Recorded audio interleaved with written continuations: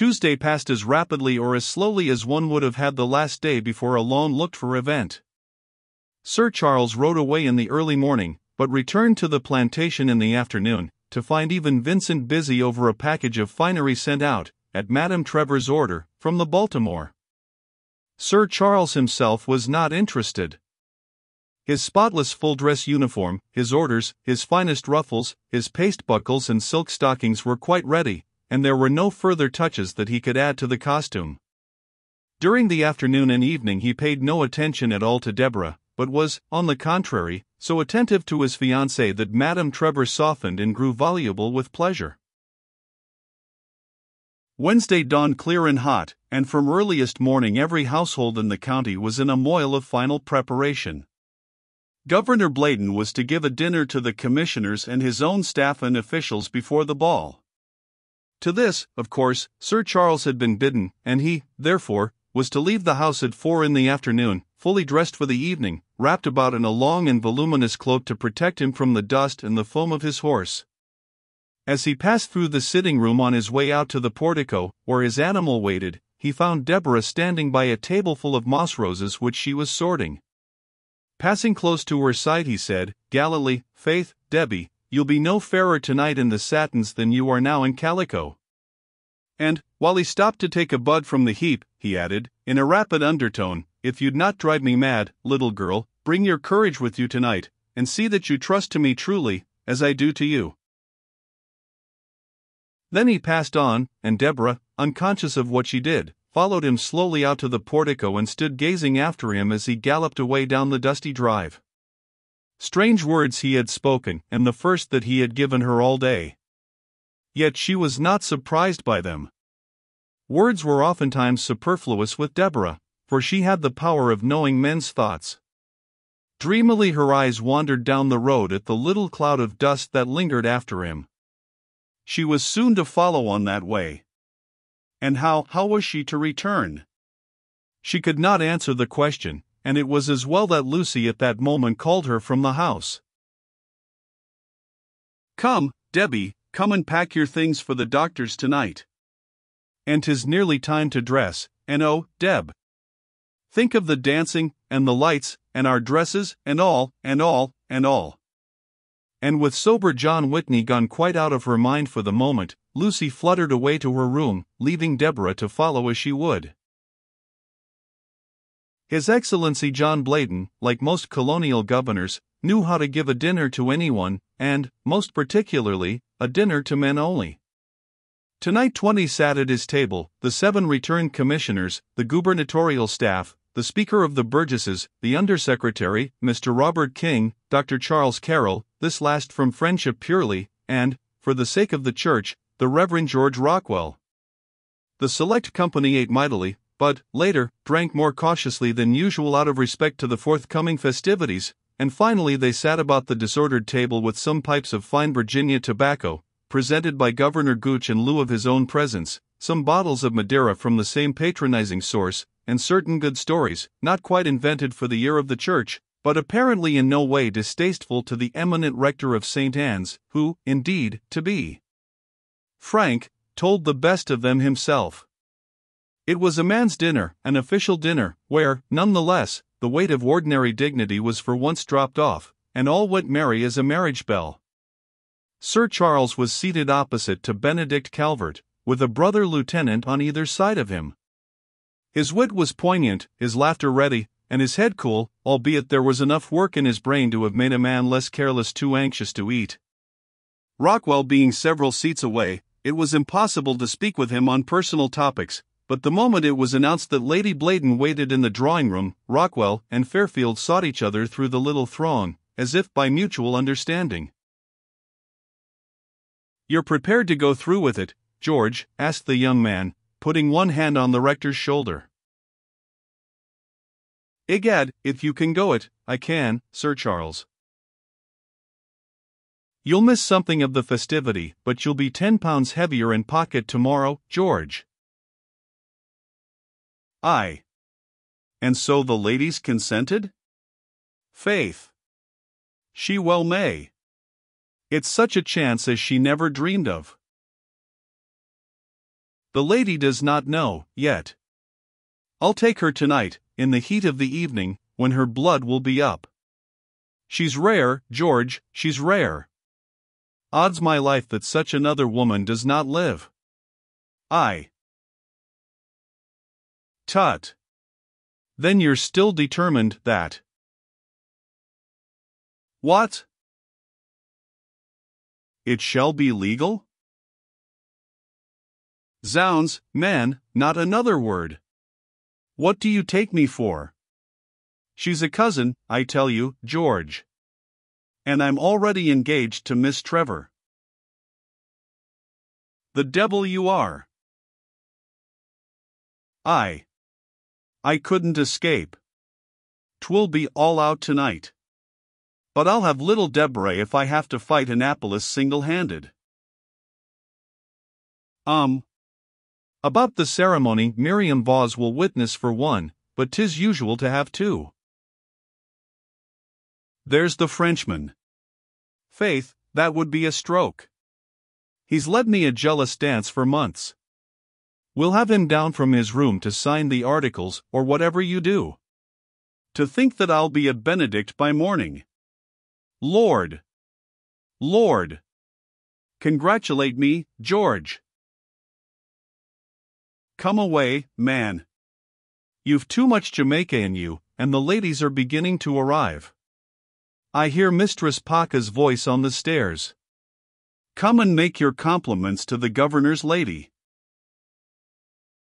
Having performed this duty as punctiliously as only he was able, Sir Charles left Rockwell's side and strolled slowly up the big, candle-lit room, at one end of which a band of musicians were already tuning their instruments.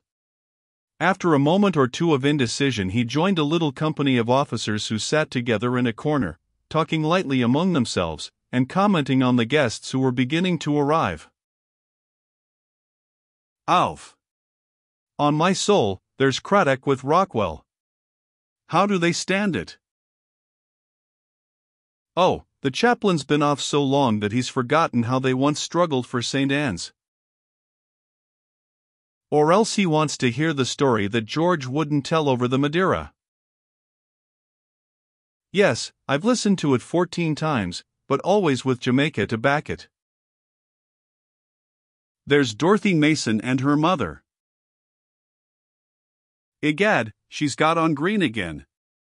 'Tis the only color that does not become her. Why?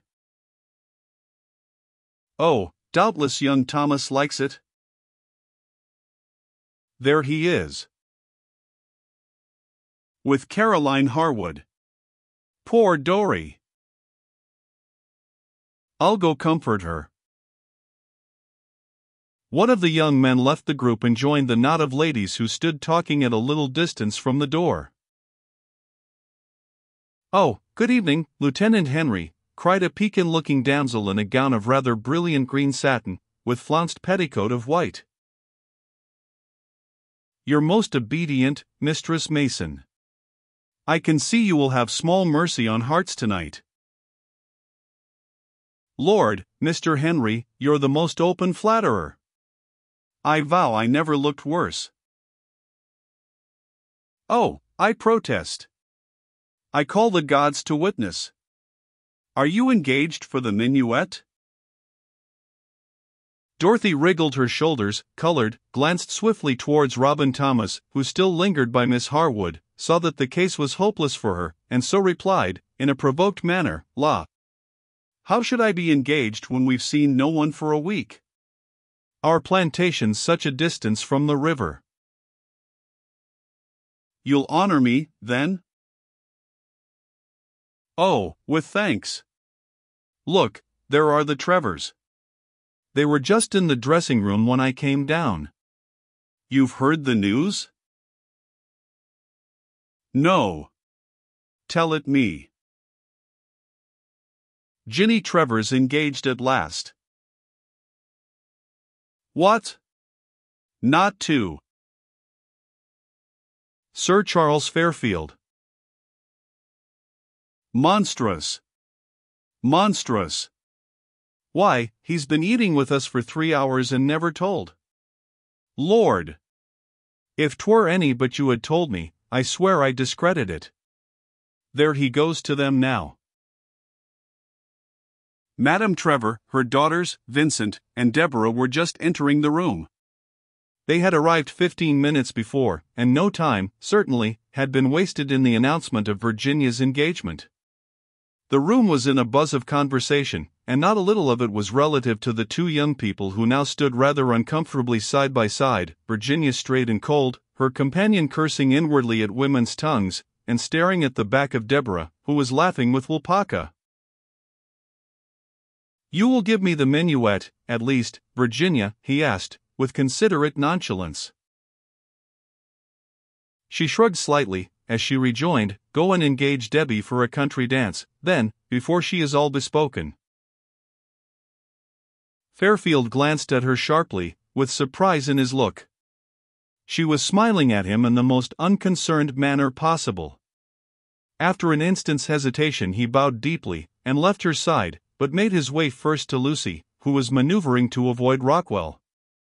From her he obtained 2 country dances, for it was the fashion to change partners after the opening minuet in every 2 dances thereafter. Then he proceeded to Deborah, with whom Carlton Jennings was speaking. "Ah, Lieutenant," cried that youth, merrily, at Charles's approach. "Miss Travis is just recounting your happiness. I'm in the same estate myself, you know, and you have my congratulations. Miss Trevor cannot fail to grace whatever station in life she may attain to. Aye. There now, that's quite enough, Jennings. Go and engage her for a dance, and pour a few of my graces into her ears." "I've come to claim some attention of Miss Travis," cried Fairfield, with such unabashed good nature that Jennings could not be angry. Thereupon, with a smile and an earnest injunction to Deborah not to forget the promised dances, he went off to Virginia. The instant that he was alone with Deborah, Fairfield's artificial manner dropped from him, and he betrayed the extent to which he had keyed his nerves. "You'll give me the 4th and 5th, and the 8th and 9th, Deborah," he whispered, huskily, drawing her a little towards the wall. The girl looked keenly into his pale face. "2 are enough."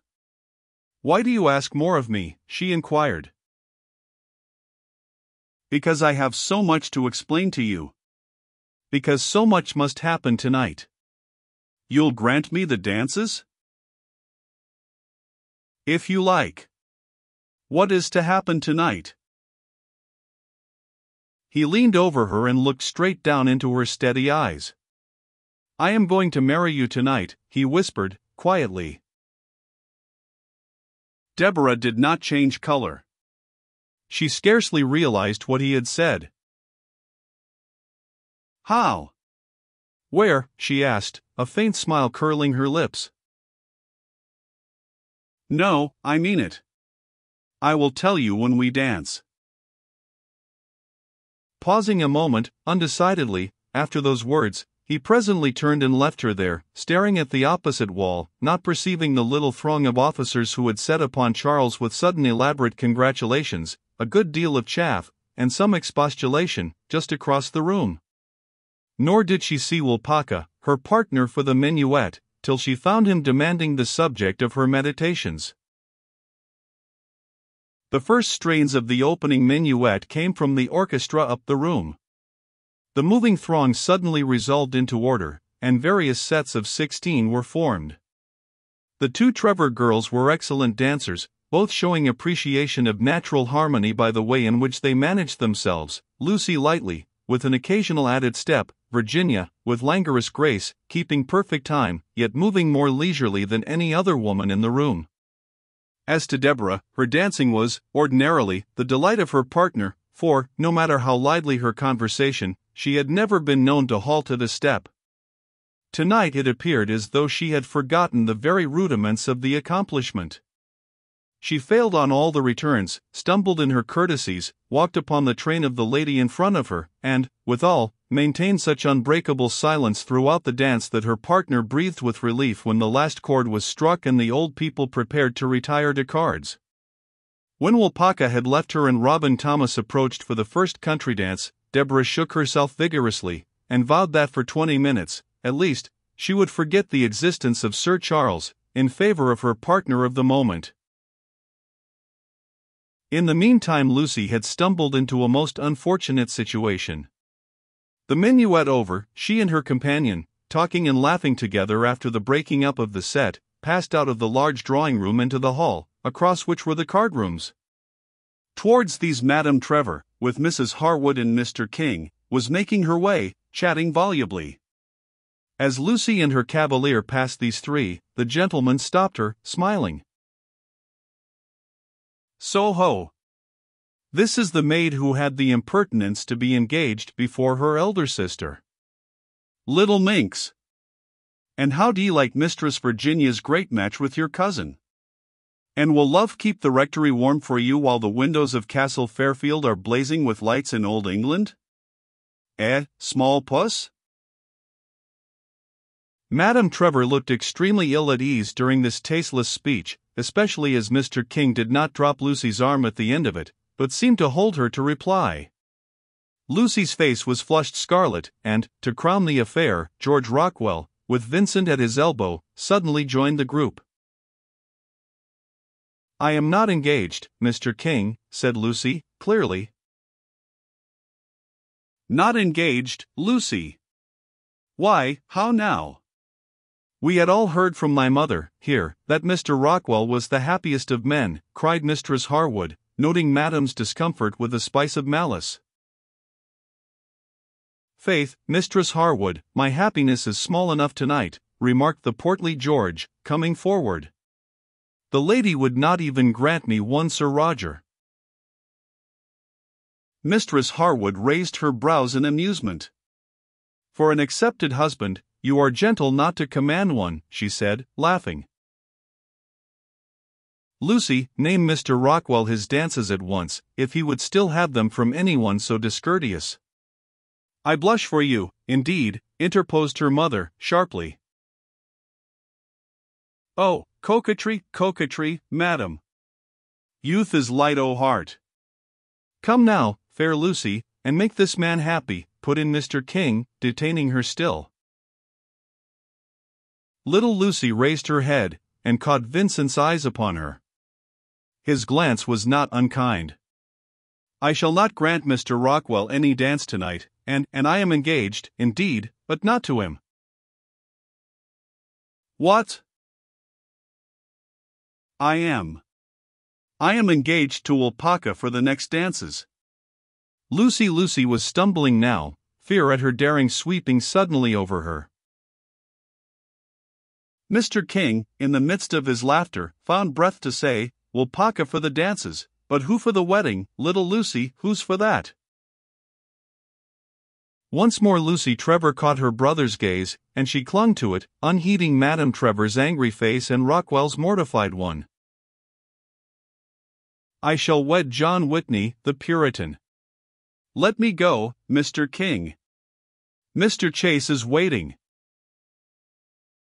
And Lucy, frightened, triumphant, proud of her faith in the man she loved, more proud of her certainty of his love for her, tore herself from Mr. King's loosened grasp, and, giving her hand to Jerry Chase, fairly ran away. The group that she left behind was silent. Madame Trevor, utterly overcome, had not a word left at her command. Rockwell was in much the same state. Vincent, not a little astonished at his gentle sister's boldness, and deciding that the feeling which prompted it must be strong, was making a decision that was rather remarkable in, and exceedingly creditable to, a man of those narrow times. Mistress Harwood planned a morning's gossip on the morrow with a neighbor, at Antoinette Trevor's expense, and Mr. King decided that, were he a young blade again, it would be a girl of such spirit that he would have for his wife. And then, as the strains of the first reel sounded from the ballroom, the little group broke up. Sir Charles, with cool forethought, had engaged no partner for these next two dances, but bent his steps upstairs through the house on an exploring expedition. He wandered through ladies' cloakrooms, round halls and narrow corridors, finally discovering and descending a steep flight of stairs that took him down to the first floor, through a small passage, and out of the house into the yard at the back. This was what he had sought. The little door was open, for slaves and servants had been passing in and out of it through the whole evening, and so, satisfied in this direction, he returned to the front of the house at the close of the third dance. Deborah, just finishing a round of laughter with Carlton Jennings, received Sir Charles with admirable self-possession, and they took their place silently in the set, which was a minuet. It was now that Fairfield had determined to set before the girl his arrangements for the evening's reckless finale. Under cover of the first slow strains of music and the first careful steps, he began. "Have you any partners after the 9th dance?" "No," said Deborah, steadily, understanding him at once. "Do you know of anything to come after the 9th dance?" "No," she replied again, in a lower tone. "Deborah, have you courage for an adventure?" They saluted each other and gravely crossed over. "I have courage, Sir Charles, if I have the will." "Ah, Deborah, I entreat you to gain the will tonight." "For what?" she asked, softly. "You know." "Say it." "To become my wife." Deborah flushed scarlet, and then the color fled, leaving her deathly white. There was a necessary silence between them, owing to the dance. When they came together again, her partner went on. "Would you fear, Debbie, to walk from here to Mistress Vaux's house alone at midnight?" Deborah looked at him quickly. "Why must I do that?" "Listen." Again the courtesy and bow, and he continued, "After the 7th dance, you are engaged to me for the 8th and 9th, you must go upstairs, put on your cloak and hood, and leave the dressing room by the door that leads into the hall at the back. There I will meet you and conduct you down the servants' stairs, and you can escape the house by the little door into the yard. You know your way round the garden and out upon Church Street. From there 'tis easy to Miriam's." "Ah!" Fairfield went on, without heeding the faint exclamation, "Mistress Vaux expects you. I have seen her. She will make you comfortable till I come. I will give your excuses to Vincent, telling him that Carol's black has taken you home since you have a headache, or a torn ruffle, or a megrim anything. I fancy he'll not follow you. As soon as I can, I will go after you with Rockwell. At the tavern he will marry us by book, Debbie, and after I'll take you to the doctor's, and all will be well. 'Tis not difficult, Debbie. Come, you will make me live among the gods tonight?" He pressed to her side for the answer, but the dance presently separated them and she had not given it. Deborah's blood was running fast, her head was hot, her eyes brilliant, her cheeks flushed, none of which things would have been had she had no thought of considering this wild proposition. Nevertheless, she hesitated. Become Lady Fairfield, and, some day, something higher? She had dreamed of it, it must be confessed, before she ever suspected that such a thing could actually be. She had even fancied, long ago, that she wanted nothing more than Sir Charles, for, as men went, he was, to her, perfection. But this idea had undergone a change, some time since. How long since? Did she care to reckon the days? Perhaps they needed no reckoning. Perhaps Deborah knew very well that since the hour when her eyes had first met those of Claude de Mailly, Charles Fairfield had changed for her forever. But Deborah had been hurt by Claude. She would think of him no more, after that day when, in the midst of the thunderstorm, they had sat alone in Miriam's tavern, and he had laid bare before her his life at the court of France. Claude de Mailly belonged, heart and soul, to another life.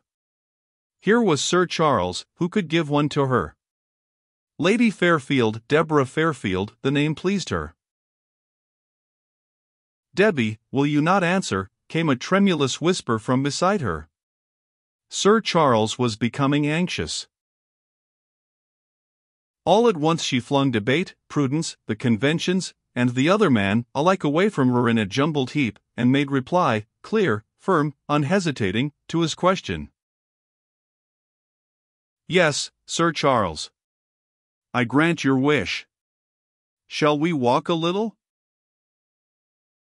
A curious tone in which to decide one's destiny, and a curious choice of words to express such decision.